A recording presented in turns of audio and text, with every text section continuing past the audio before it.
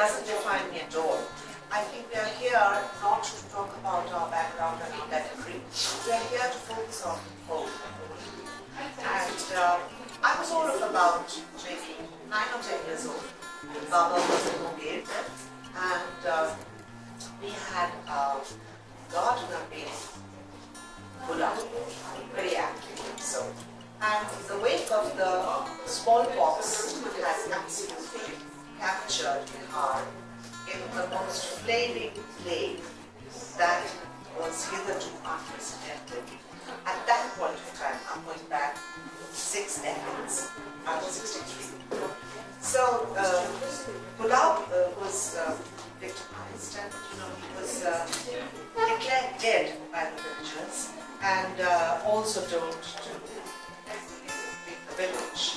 And because he was too unwell to do so, they actually physically picked him up and threw him out of the village. However, we had an old chauffeur, Tulsi, and he was courageous like my father. And Baba drove down to his village. Just a little anecdotal reference.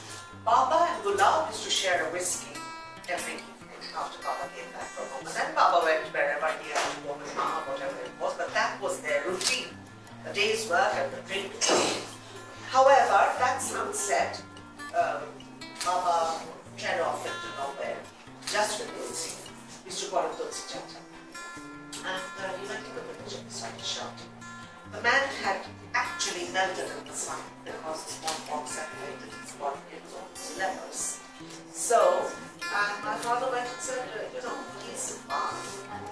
And he had this big booming colonial voice. He spoke beautifully, and he looked the part. He looked like everything.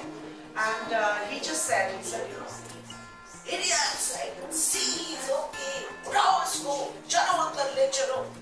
And Tulsi, please, forget about my father. It's not. I'm not trying to focus on, oh God, what a stalwart. No, please. He was human like everybody else, but I'm fine.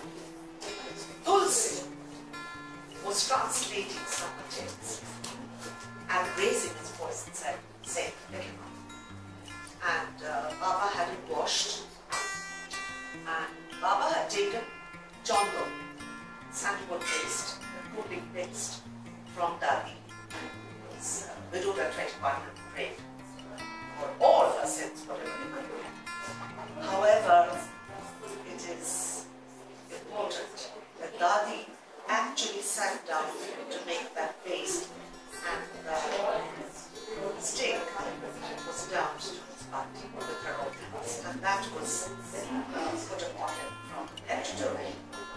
And Baba left with Tulsi in a wake of fury and whatever it is, and pride of place, of course.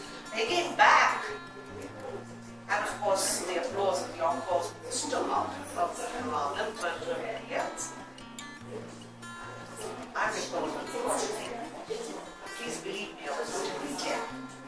He turned around, looked at me and said, one of us, I just gave you hope. I think